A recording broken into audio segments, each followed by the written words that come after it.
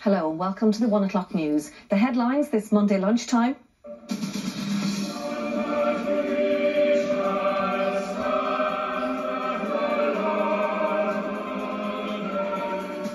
A solemn celebration. World leaders join members of the royal family for the state funeral of Queen Elizabeth II. We can all share the Queen's hope, which in life and death inspired her servant leadership. A worldwide audience, while in London hundreds of thousands line the streets to bid a final farewell to the world's longest reigning monarch. She's been a fantastic role model and we'll admire her. And over 40,000 patients left waiting more than 24 hours this year. Nurses say the figures are unacceptable.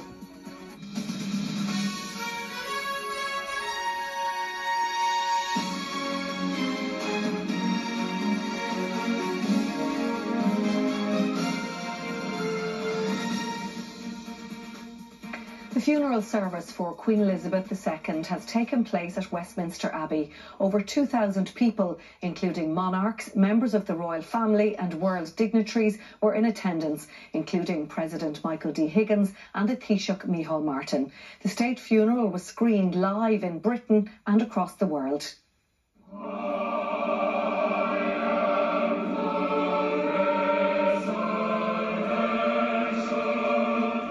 Around 500 dignitaries from around the world attended the service. President Michael D. Higgins was there representing Ireland. Taoiseach Micheál Martin represented the government. The guests included US President Joe Biden. There were European heads of state and monarchs. Also there were former British Prime Ministers with their partners, as well as Northern Ireland leaders from across the political divide. We come to this house of God, to a church where remembrance and hope are sacred duties. The service was conducted by the Dean of Westminster, who reminded the congregation that Westminster Abbey was where Queen Elizabeth was married and the scene of her coronation. British Prime Minister Liz Truss gave a reading. Let not your heart be troubled. Ye believe in God, believe also in me.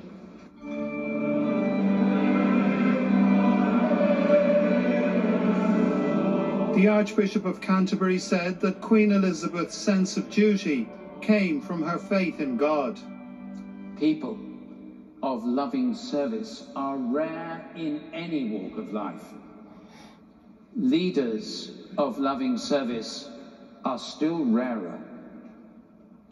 But in all cases, those who serve will be loved and remembered when those who cling to power and privileges are long forgotten. After the service, 2 minutes silence was observed across the United Kingdom.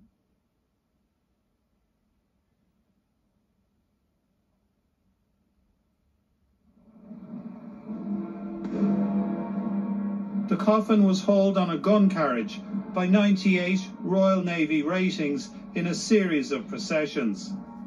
The Queen's coffin will now be brought to Windsor Castle for burial. John Clarraine, RTE News, Windsor. Well, let's go live to London now. David McCullough is at Buckingham Palace for us this lunchtime. David, a very solemn occasion, and I understand the cortege is due to pass Buckingham Palace there at any moment on the way to Windsor Castle. Yes, we're expecting the gun carriage bearing the coffin of Queen Elizabeth, the late Queen Elizabeth, to pass us now. In fact, I think it is just coming into view now over on the other side of the roundabout there. And the funeral cortege has been passing us for almost an hour now. Delegations from different regiments and different countries passing by. The coffin will be taken to Wellington Arch, where it will be transferred to the hearse for transfer to Windsor. But it has been a very moving ceremony, whatever one thinks about monarchy as an institution, it has certainly been extremely well choreographed, and the pageantry has been deeply impressive. All along the route from Westminster Abbey to Buckingham Palace, people camped out overnight to get the best seats, and I think they have greeted the service with due dignity and solemnity. The radio audio of the service was piped into loudspeakers, and you couldn't hear a pin drop on the Mall until after the singing of the national anthem, when the crowd burst into applause. So it has been a very solemn, a very moving, a very impressive display of mourning and I suppose celebration of the Queen's life. All right, David McCullough, thank you. Well, today's funeral broadcast was watched by millions of people around the world. In London, as you heard, hundreds of thousands of people also lined the streets to bid farewell to the world's longest reigning monarch, many of whom had camped out overnight. You are the last person. A mother and daughter were the last people to join the queue to see the Queen's coffin lying in state. So I feel sorry for them. They've been waiting as long as we have, so it's such a shame that they don't get that to. That one person in front, and that was it, sort of thing. Hundreds of thousands of people lined the streets of the capital to watch the funeral unfold, many having camped out overnight. It's a momentous day to say goodbye to her, and she leaves a huge legacy. I'm really pleased that we managed to get such a good spot as well. So yeah, I'm hoping today will be a really moving day. She's lived such a long life and done so much for us. She's been a fantastic role model, and I'm really proud of her. I feel this is the least I can do to say goodbye to the lady who has been an inspiring figure throughout my life. In every time when I am facing difficulties, I looked up to her. I felt it was very important for me to bring my son here today to see the funeral of the longest reigning monarch. The Queen is also being remembered around the world, from Hong Kong to Paris, where a metro station has been renamed Elizabeth II for the day. The funeral is being broadcast internationally and on big screens across the UK. In Belfast, hundreds of people gathered to watch the proceedings streamed live. Diane Connor, RTE News. Well, our London correspondent John Kilrain is at Windsor Castle, where the burial will take place. He's been updating us on the final journey of Queen Elizabeth this afternoon. Yes, the crowds are gathering here at Windsor. They're laying flowers behind me there at the grass moat beside the walls of the castle. During the week, people have been laying the flowers on what's called the Long Walk, but that's now closed off because that's where the actual procession will take place when the Queen's hearse arrives here later and will be driven up into Windsor Castle for burial. And John, take us through the sequence of events then when the cortege arrives at Windsor Castle. Well, the hearse is being driven. It's going to take about 2 hours. They're avoiding the motorways. They're going to drive through towns and villages to give people living in those places the chance to say goodbye. The hearse will be arriving here around 3:10 p.m. and then a committal service will take place in St George's Chapel around 4 p.m. Now, the burial service itself won't take place until later at 7:30 p.m. And that's when the crown jewels, the imperial state crown, the orb and scepter will be taken off the coffin, and the Lord Chamberlain, the person who's in charge of the royal household and takes charge of ceremonial occasions, will break his wand of office across the coffin, and the Queen will then be buried in a vault beside her late husband, Prince Philip. Our London correspondent John Kilrain reporting there from Windsor Castle. In other news today, a HSE report for today's meeting of the Emergency Department Task Force shows there were almost 40,400 breaches of waiting times when patients were left waiting over 24 hours this year. The period covered is up to August. The Irish Nurses and Midwives Organisation has described the scale of the overcrowding as unacceptable. Well, right now the acute hospitals are very overcrowded. That leads to really poor outcomes for patients. We know that if you're on a trolley that your care is not optimal. All of your private information is being discussed on a corridor. You might be getting bad news. Everybody around you hears that. That's completely inappropriate.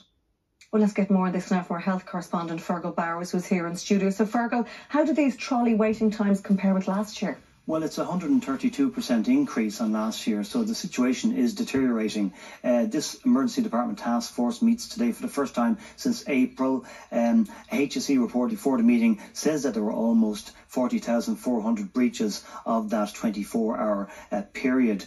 Now, the HSE report says that on average, the daily trolley count between January and August this year, there were about 316 people on trolleys each day. The INMO figure would be much higher, as we know. And the hospitals with the highest number of patients on a daily basis on trolleys are Galway University Hospital, St Vincent's University Hospital here in Dublin, and also Cork University Hospital. And Fergal, the meeting is also going to look at projections for flu outbreaks and outbreaks of COVID-19 over the winter months. What can we expect from that? Well, today's meeting will discuss a draft HSE winter plan, and it models a number of potential scenarios coming over the winter period. It's a 6-month period we have for winter, for influenza and COVID-19. And for the 6 months of the winter season, it says a high flu season could see 4,350 hospitalisations with 225 patients in ICU. And I suppose a worst case scenario for COVID-19 would see 17,000 hospitalisations with 700 patients in ICU over that 6-month winter period. But no one quite knows what's going to happen, but they have seen a very bad influenza season in Australia, and whatever happens there tends to come to Europe. All right, Fergal Bowers, thank you. A review of energy security has outlined options for government to mitigate risks to both natural gas and energy supplies. The independent review, which will be published later today, looked at increasing imported energy and it examined ways of storing gas. Among the options being presented are a state-owned facility to store gas from the grid and a floating liquefied natural gas unit. Well, let's get more from our political correspondent, Paul Cunningham, who joins us now. So, Paul, what's involved in this review and what can we expect to emerge from it? I think the first thing to say is that this is a review which has got an intermediate focus. What's going to happen up to the year 2030, not the particular energy crisis that we're in right now. So it's a longer term thing rather than the immediate short term. That's being worked out elsewhere.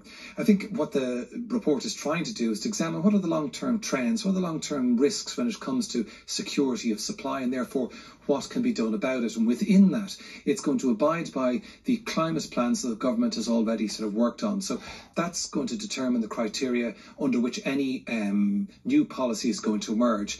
Is it about sort of lowering the amount of fossil fuels we use? Is it about increasing the type of renewables, which we've heard so much about? So one would expect to see lots of things in relation to wind. We'd expect lots of things to do with new technologies like green hydrogen. We'd expect to hear lots of things about what it can do. I suppose the big focus that people are going to have is that we will still be reliant on gas. We will still be reliant on that, even though we're increasing our renewables for a number of years. So it's going to be a dynamic setup. And one of the things is liquefied natural gas, LNG. As you mentioned in the introduction there, Eileen, it does talk about the possibility of a sort of a mobile station. What it doesn't talk about is an anchored station on land. That would seem to indicate that there's marks against the LNG plant at Shannon, which has been quite controversial. But the other things to say is we're at the very beginning of this. This is only opening up to a public consultation, so everyone can have a word up to the end of October.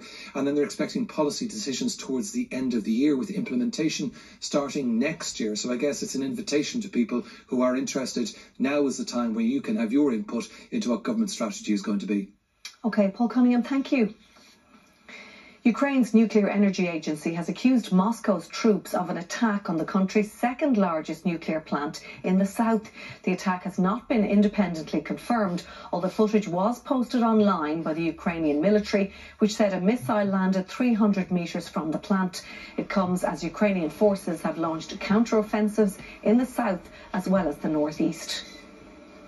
Back home, an investigation is underway into what caused a microglider aircraft to crash in County Clare yesterday evening, in which one man died. Inspectors from the Air Accident Investigation Unit are due to visit the scene of the crash today as part of an initial assessment about the cause of the accident.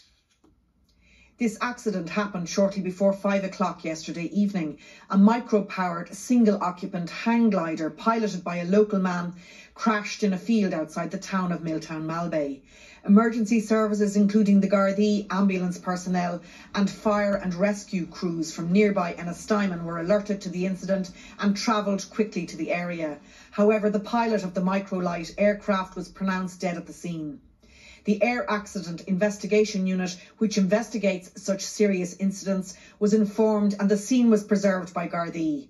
The AAIU confirmed this lunchtime that they've deployed a team of 2 inspectors to the site who will carry out a survey of the accident area and an initial technical examination of the powered hang glider, as well as conducting interviews with any witnesses to the incident. The powered craft will then be moved to the AAIU record examination facility at Gormanston in County Meath for a more in-depth examination for the purposes of preparing a report into their findings. The dead man was a well-known local tradesperson who lived in the area. Cathy Halloran, RTE News, County Clare. A serving prison officer has appeared in court charged with possession of drugs at her home in Dublin and possession with intent to supply. 38-year-old Marta Saipara from Saggart Hill Mews in Saggart in County Dublin was remanded in custody to appear again next week.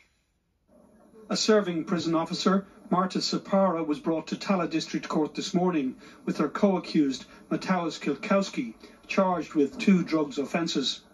The 37-year-old, who worked in the prisoner escort service, is accused of possession of cannabis at her home in Saggart Hill Mews in Saggart last Saturday and possession of cannabis with intent to supply. The court was told that cannabis with an alleged value of €144,000 was found when the address was searched over the weekend by officers from the Tallaght Drugs Unit. Garda Michael Brislane gave evidence that he arrested Marta Saipara at 12:22 on Saturday the 17th of September, and when she was subsequently charged with the drugs offences, she made no reply. Judge Patricia McNamara said these were serious allegations, but stressed that Miss Saipara was innocent until proven guilty. There was no Garda objection to bail on condition of her own bond of €1,000, that she live at the address in Saggart, sign on at Tallaght Garda Station 3 times a week, remain contactable 24 hours a day, and, having already surrendered her passport, undertake not to apply for any new travel documents. Garda Brislane said he was satisfied that Miss Saipara would turn up for court. Her 28-year-old co-accused, Mateusz Kilkowski, was also granted bail on these same conditions, and while he was remanded on bail, Marta Saipara must also make a cash lodgement of €1,000 and was remanded in custody until that money is lodged. Marta Saipara did not apply for free legal aid, but her co-accused, Mateusz Kilkowski's application for it was granted. Judge Patricia McNamara remanded her in custody to appear again at the Dublin District Court this day week, while Mr Kilkowski was remanded on bail to appear again in December. Paul Reynolds, RTE News, Tallaght District Court. Now still to come on the lunchtime news. Further disruption for Aer Lingus passengers as a new technical glitch causes delays to check-in.